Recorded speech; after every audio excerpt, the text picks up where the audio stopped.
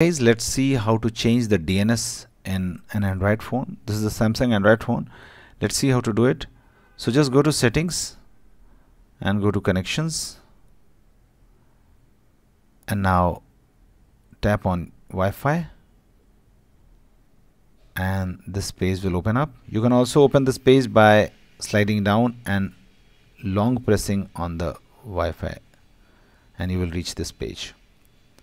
Okay, now tap on the settings.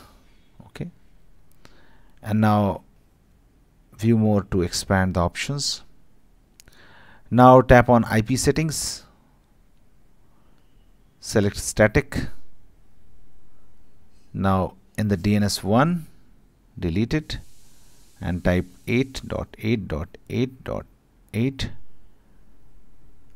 and in the DNS2 type 8.8.4.4.